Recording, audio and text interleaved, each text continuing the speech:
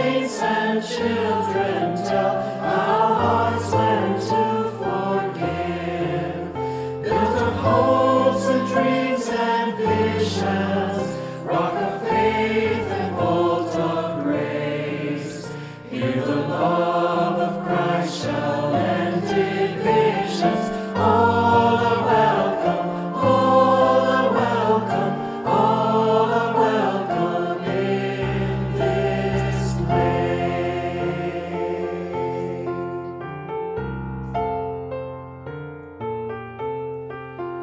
Let us build a house where prophets speak and words are strong and true, where all God's children dare to seek to dream God's reign anew. Here the cross shall stand as witness and a symbol of God's grace. Here as one we claim the faith of Jesus. All are welcome, all are welcome, all are welcome in this place.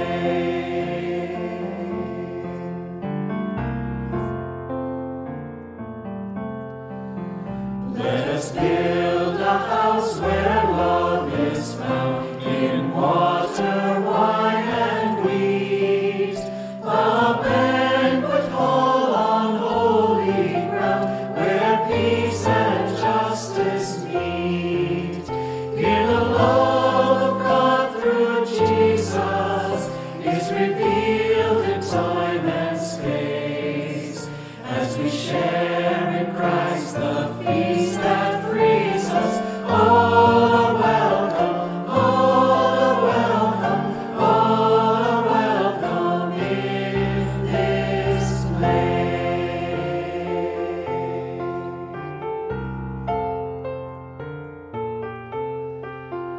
Let us build a house where hands will reach beyond the wood and stone, to heal and strengthen, serve and teach, and live the word they've known.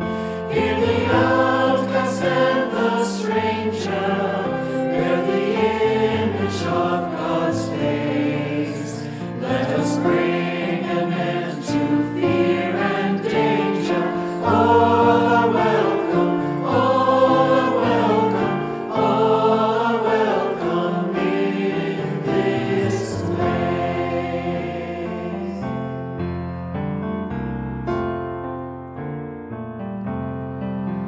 Let us build a house where all are named, their songs and visions heard, and love and treasure taught and claimed as words within the word. Built of tears and cries and laughter, prayers of faith and songs of grace. Let this house proclaim from floor to rafter, all are welcome, all are welcome, all are welcome in this place.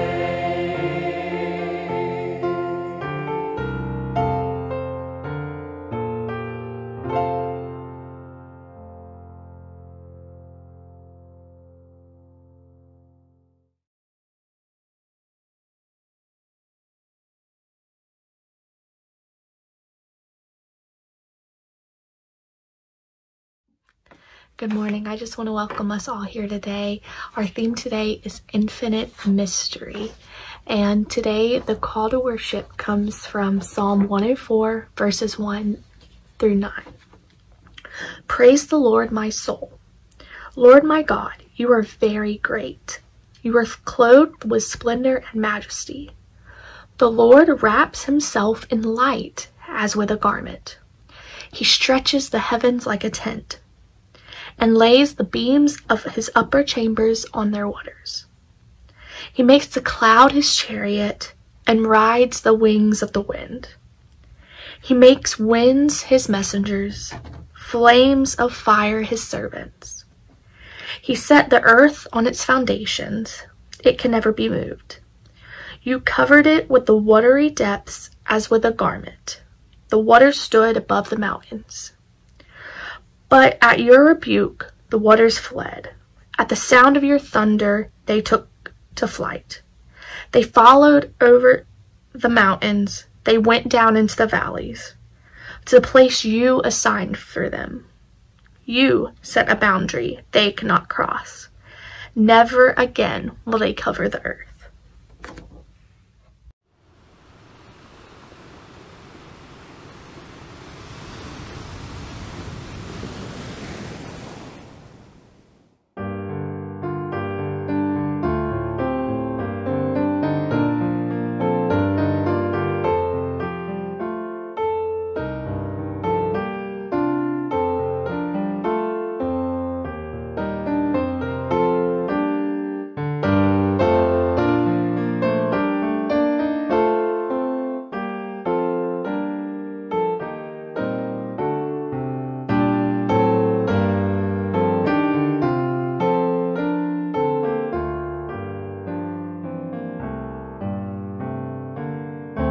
Wind upon the waters, voice upon the deep, rouse your sons and daughters, wake us from our sleep, breathing life into our flesh, breathing love into our hearts, living wind upon the waters of my soul.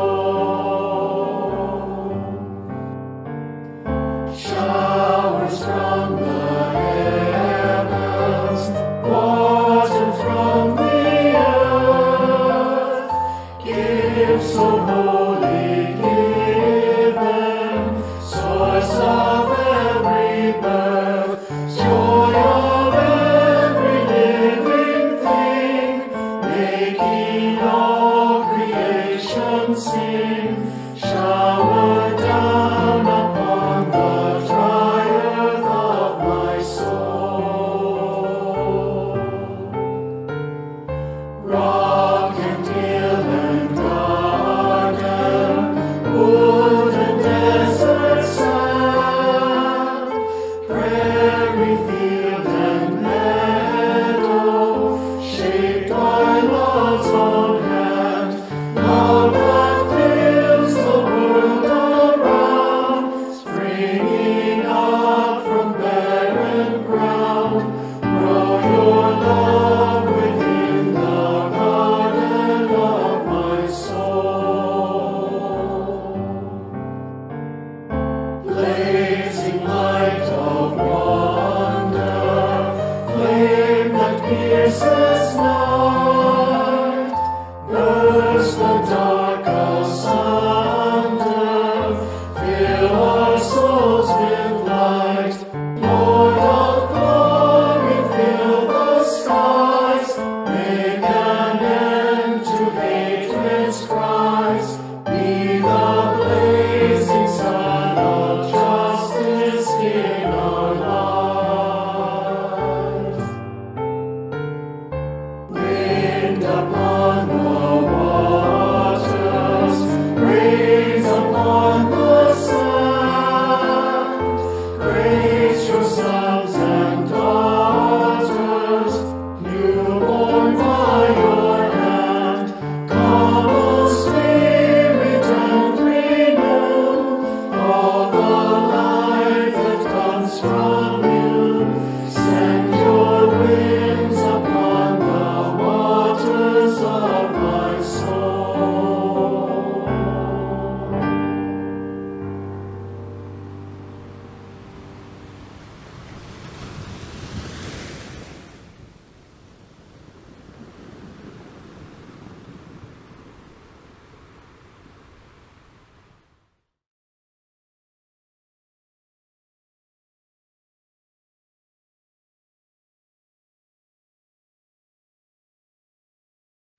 If you will please bow your heads with me.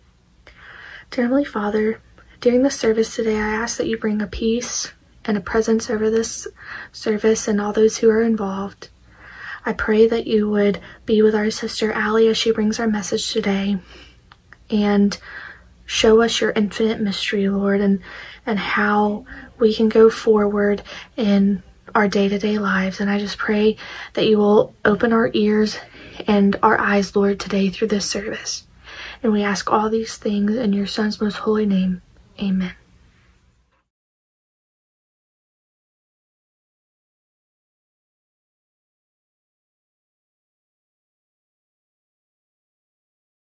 Hello, on this glorious, wonderful day.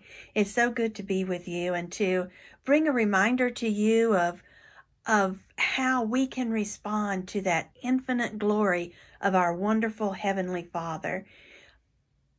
As we give monetarily and give of our time and our talents, let's examine those things that we can do to make our congregational life more full and to help the congregational life of others in our congregations, to give in our neighborhoods, to give in the community, to give with the mission center and to the world church. So I'd like to really encourage you today to think about those things and to find the ways you can best give. We can give through e-tithing. If you go to seaofchrist.org, you can set up a regular giving program that will give automatically, or you can talk with your congregational financial officer and find out the best way to give, especially in these times if you're not able to meet every Sunday. And we still need that help in the monetary way. And always we need your ministry to be a part of your congregation in whatever way is needed. We thank you for your giving, and let us now pray. Dear Heavenly Father, you are infinitely wonderful and infinitely great, and you give with infinite blessings. We pray that as we give back just a little bit of this, that you will bless it with your fullness, with your glory, that it might magnify, and that in our giving we can also save wisely and we can spend responsibly so that our giving can be more generous. We know that generosity is different for each one of us. Help us to examine our lives and examine what we can do to give generously in our situation. Help us that through this reflection that we might create a better tomorrow for our families, our friends, for the mission of Christ and the world. We thank you so very much for those blessings. We thank you for your Son, Jesus Christ, and pray in his name. Amen.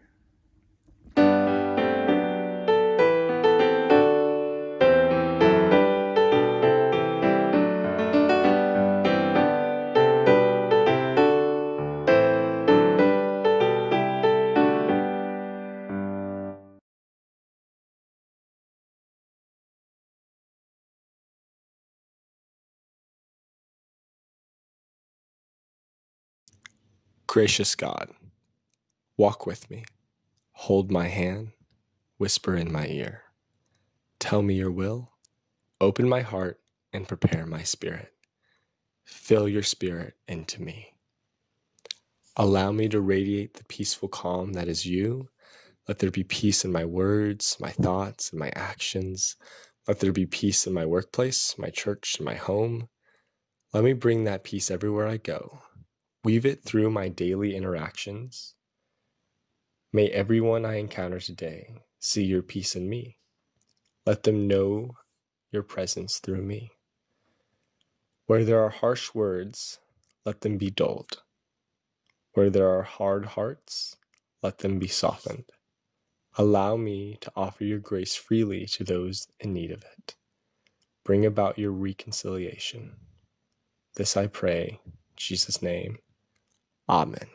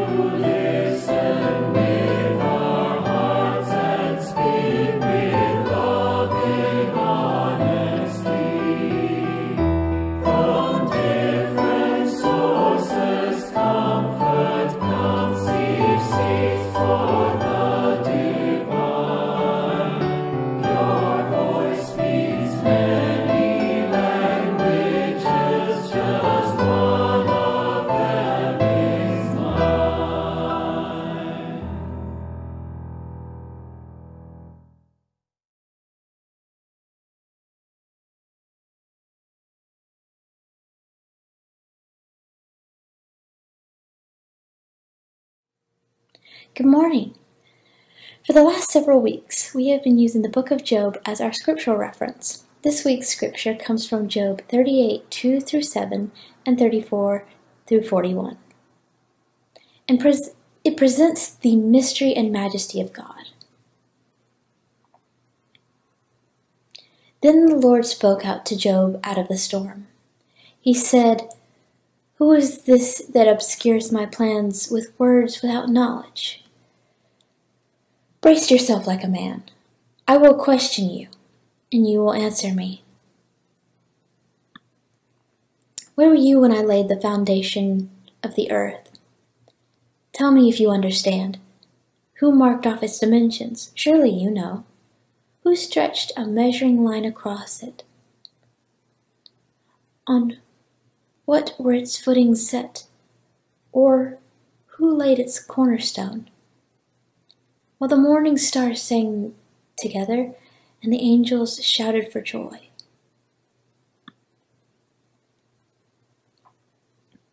Can you raise your voice to the clouds and cover yourself with a flood of water?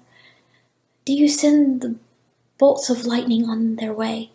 Do they report to you, 'Here we are'? Do you give the ibis wisdom, or the rooster understanding? Who has the wisdom to count the clouds? Who can tip over the water jars of the heavens? When the dust comes hard and the clots of earth stick together, do you hunt for the prey, for the lioness, to satisfy the hunger of the lions? When they crouch in their dens, or lie in wait in a thicket, who provides food for the raven when its young cry out to God and wonder for lack of food?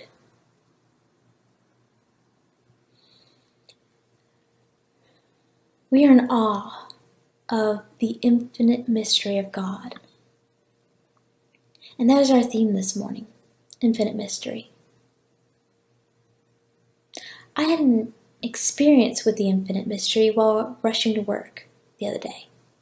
It was early in the morning, but traffic in Savannah is often very thick. So I was sitting in my car worrying about getting to work on time. While sitting there, I remembered my mom telling me about how part of her morning routine was listening to her meditation music. Her playlist included songs like Anna Kendrick's and Justin Timberlake's cover of True Colors and Come As You Are by Crowder. I remembered listening to that playlist on a day I was feeling sick, and almost immediately, the pain that I had been feeling in my abdomen eased. So I decided to listen to my own meditation music while I was stuck in traffic. I couldn't decide on what to listen to, so I picked a random playlist off of YouTube. A few songs in, I found a song I recognized, God's Not Dead by the Newsboys. It had been some time since I'd heard the song. Heck, it had been a while since I'd listened to Christian music on my own. So I skipped whatever song was next and chose the Newsboys song. Within the first few notes, I felt like something had slammed into my chest and tears gathered in my eyes. It had been so long since I felt the Holy Spirit in such a way. I felt like I had been neglecting my relationship with my God. Moving to a new city, meeting new people, getting a new job, starting a new semester in college, my spiritual well-being had been pushed to the back of my mind, but He had still been keeping up with me. The biggest example was the car accident I had. It had been raining, and it was around the first few days of my job. I was still getting used to the routes to and from work, and for some reason that day, Google Maps decided to stop working properly. It made me a bit lost. I finally found my way off the highway that Google Maps had unfortunately put me on. However, it required me to slow down a bit to merge into the exit lane. While the gray the gray car behind me didn't really like that, because they came so close behind me. They pulled up so closely behind me that not only did it obscure my vision somewhat, but it obscured the view of the white car that had already pulled into the exit lane and was picking up speed. The white car collided with my side, with the side of my car, so hard that I was thrown back into the main road.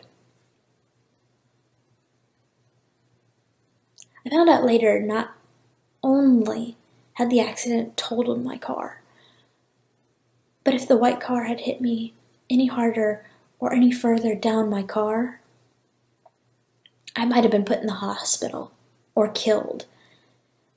Because what I hadn't realized was, next to the exit where the accident happened was a drop-off that went 20 feet down. And there was a break in the railing right where my car had been. Had I been hit in any other way, I would have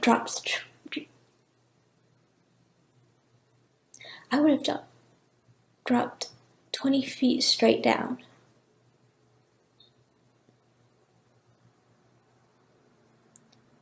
It still scares me. Makes my mom sick.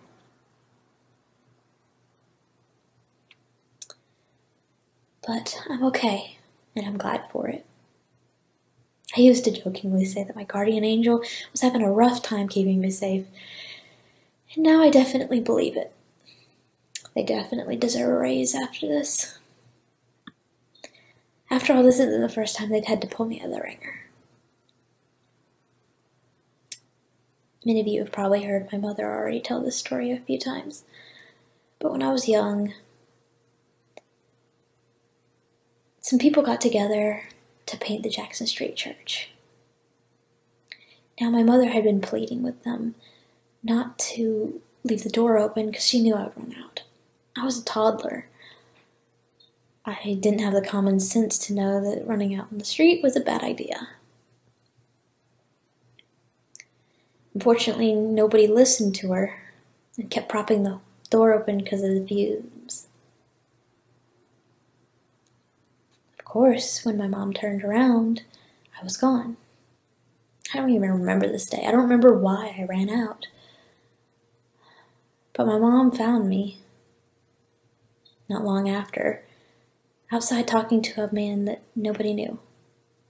Not around there anyway. He reassured my mother that he hadn't touched me, but he didn't want me to be lost. He wanted people to find me. In a panic, my mom scooped me up and rushed back inside. Regretfully, she felt bad that she hadn't thanked him then. Now, my grandmother, she thanked him and reassured my mom that she had done so, but my mother wasn't going to be deterred. She was going to thank the man. Unfortunately, despite him saying that he lived around the area, nobody knew who. Nobody knew where he lived.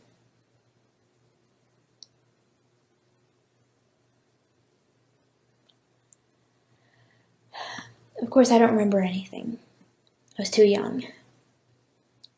But my grandmother, she doesn't remember much about him.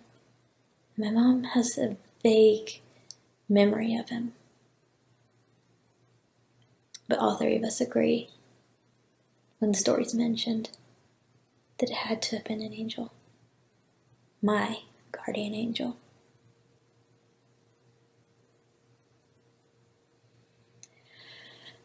They say God works in mysterious ways. And God's a mystery to us. But when I think of mystery, I think of something that needs to be solved. I grew up loving mystery shows and mystery books. I always wanted to solve them, find the culprit, find out what had happened. That's not what God is. He's not something that needs to be solved. His plan is not something that needs to be solved. Almost everything about God is unknown to us, and that's okay. All we need is to have faith in Him. Hebrews 11 says, "Now faith is confidence in what we hope for and assurance about what we do not see." This is what the ancients were commended for. By faith we understand the universe was formed at God's command, so that what is seen was not made out of what was visible.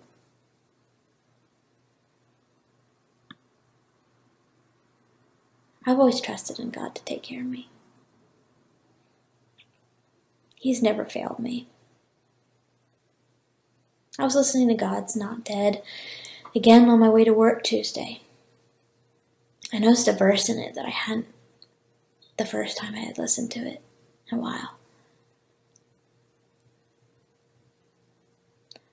Let hope arise and make darkness hide. My faith is dead, I need a resurrection somehow. Now I'm lost in your freedom. In this world I'll overcome. My God's not dead. He's surely alive. He's living on the inside, roaring like a lion. When I heard it, I realized that was what was happening. My faith wasn't dead, it just was being given new life. God was showing me that no matter what happened, He'd always stick beside me.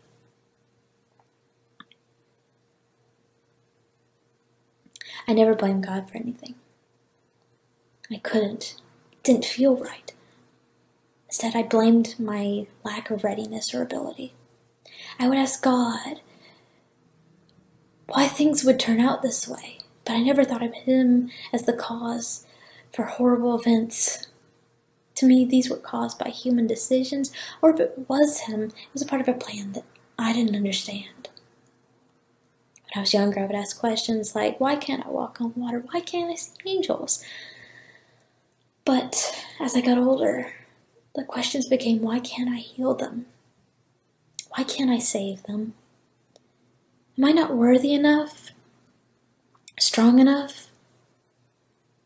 I wanted to perform miracles as Jesus had. Raising the dead, healing the sick, injured and dying, giving sight and hearing to the ones who needed it. I wanted to do these things to save myself and others the pain and suffering. But I never seemed to be able to do it to the capacity I wanted. I would constantly ask God, why wasn't I strong enough or capable enough to save people that I cared about? I cannot remember the answer that I was given back then, but I was reminded of it recently. I remembered 2 stories I had heard. The first story was of the woman who touched Jesus' robes to be healed.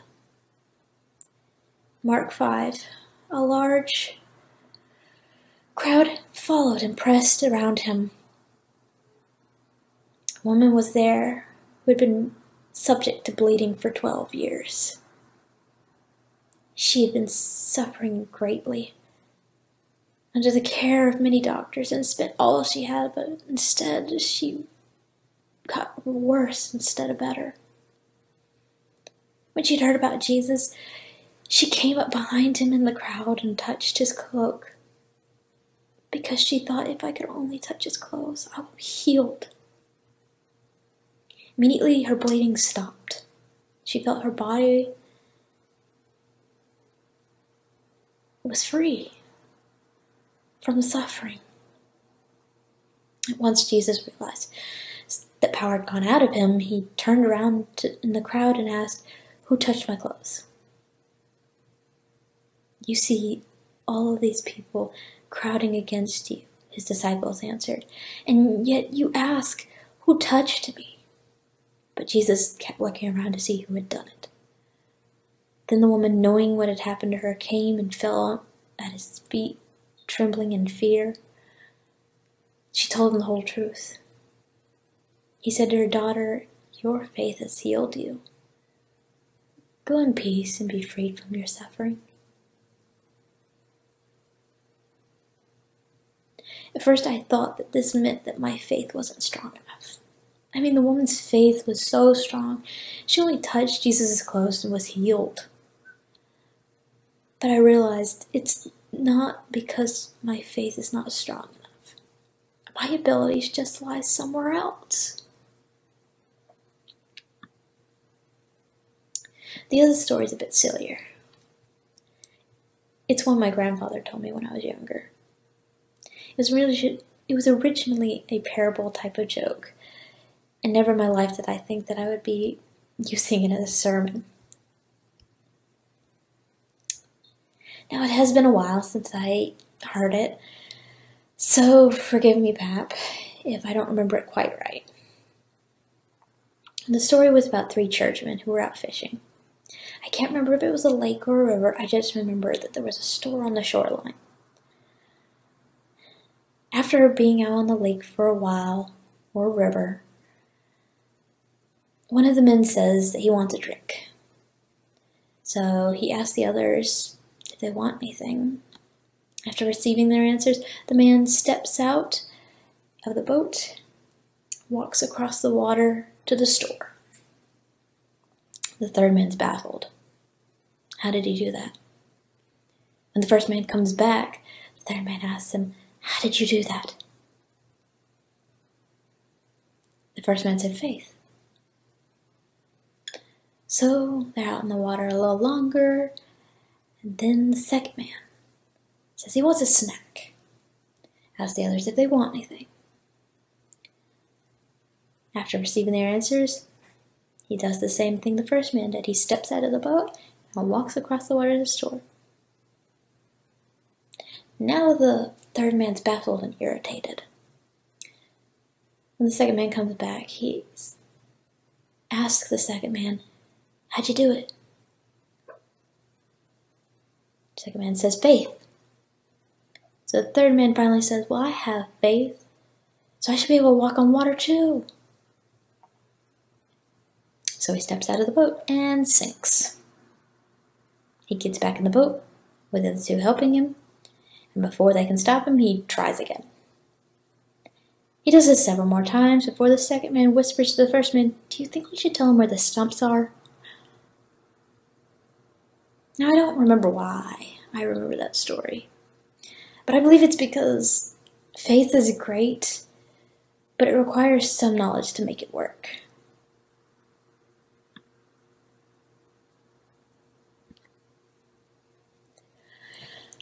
In Job's dialogue with God, God showed mankind and womankind that we were a part of his creation. Yet to us, he came. God challenged the idea that Job and his friends ever can understand God. But regardless of how small humankind is in the grand scheme, we are privileged to have a relationship with him. He continues to interact with us, to respond to our prayers and supplications, to guide us and direct us. We have the privilege of glimpsing the wonder and glory of God with us. So nowadays I focus on the hows of life. Particularly, how can I best serve God and how can I be the best disciple I can be? Why never seem to work as well as how does? I also focus on obtaining knowledge that I need to carry out his instructions, because it's okay to leave some mystery, but some knowledge is needed too. God understands the whys. Our job is to understand the hows of life and keep God and his infinite mystery at the center of everything. What is the mystery in your life? What experiences have you had? Take the time today, remember and relish those experiences, those blessings that God has provided. Remind yourself that there are so many more experiences of the infant mystery still to come. As Rabindranath Tagore said, the touch of an infant mystery passes over the trivial and the familiar, making it break out into ineffable music. The trees, the stars, and the blue hills ache with a meaning which can never be uttered in words. Allow that touch of mystery to help break your soul into music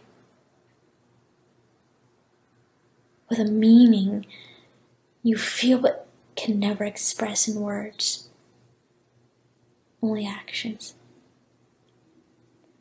And then allow that drive to fuel your actions and let the infinite mystery inspire you to carry out His mission here on earth.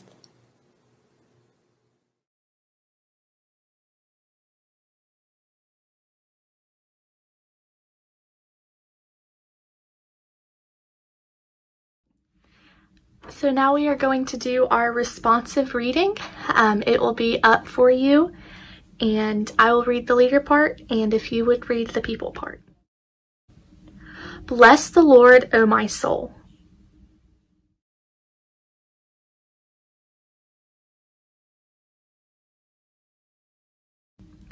You are clothed with honor and majesty.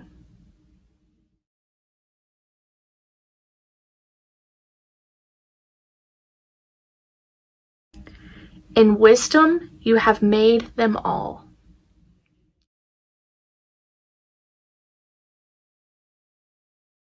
Praise the Lord.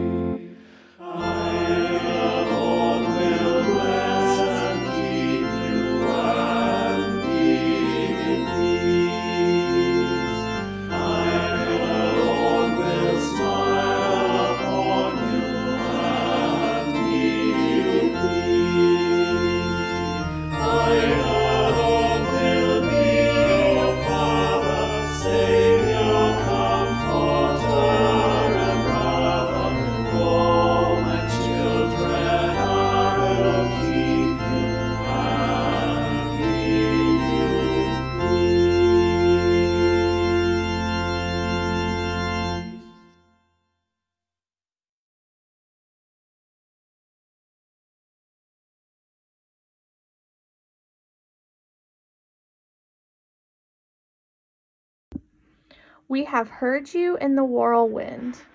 We have heard you when friends cry out for help. We have heard you when we see others' pain. We have heard you call us to respond. Help us to listen carefully, learn daily, and be your presence in this world.